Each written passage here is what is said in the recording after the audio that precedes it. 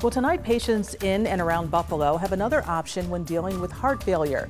The therapy is called cardiac contractility modulation, or CCM for short. It involves a small device that's implanted near the heart, which then helps the heart pump blood through the body. And joining me now in studio to talk about the device and therapy that are Doctors Chi Kim from Kaleida and Dr. Zachary Lill from Catholic Health.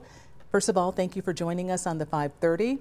Thank you. As we talk about this device, and I know that we hear more and more about congestive heart failure that's out there, tell me how this breakthrough technology is actually saving lives.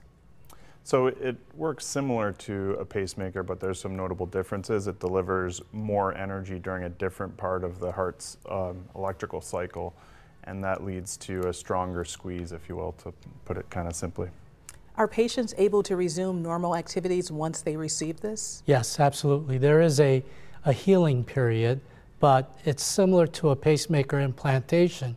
So within several weeks, they really don't have any restrictions, and they actually start to feel better within hours of actually having the device placed. How many people have received it, and is there a waiting list? How do you get it if you need it? I think combined between Kaleida and Catholic Health, we're probably up to about a dozen or more devices at this point. The biggest waiting issue so far has been insurance approval, and we're working on that, showing what great results people have had and how they're getting back to their activities that they enjoyed previously. When we talk about heart health, more and more people are concerned about their health, especially their hearts at this particular time.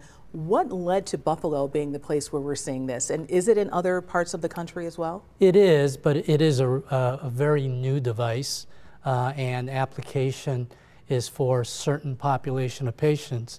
And because of our expertise in our area with heart care, we were selected as one of the few centers in Western New York to get it early on. So who would be a candidate for it? What's the protocol? So patients who suffer from congestive heart failure because they have a weak heart muscle, and patients that have been on medications and are not candidates for other types of devices are the ideal candidates for this type of device. Do you find that people know about this, or they don't know about it until they go to their cardiologist? It's relatively new in the U.S. and our area, but it's been around in Europe for about 20 years. So it is typically something that they'll hear about through the cardiologist.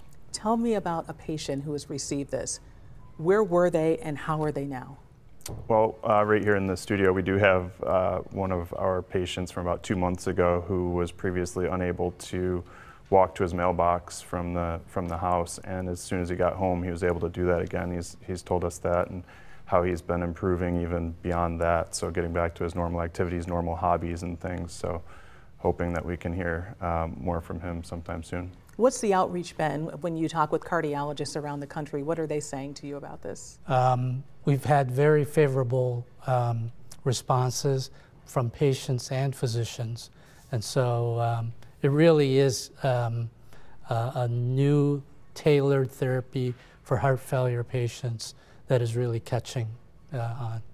20 years ago, nobody was probably even thinking this, but now it's 2023, and we need this, don't we? Because you're seeing more and more cardiac patients. Absolutely. All right. Yep. Dr. Lill and Dr. Kim, thank you so much for joining us on the 5:30. Thank you for also bringing a patient. We'll make sure that we talk to him, and we'll have him on a future show as well. Thank you for having me. Thank you for this information on this breakthrough technology regarding heart health. We appreciate it.